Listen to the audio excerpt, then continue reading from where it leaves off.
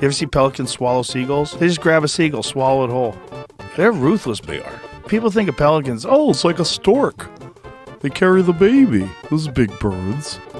No, that thing is to swallow giant things. That's why their mouth is so big. I saw a pelican last year. It had a fish stuck sideways in its gullet.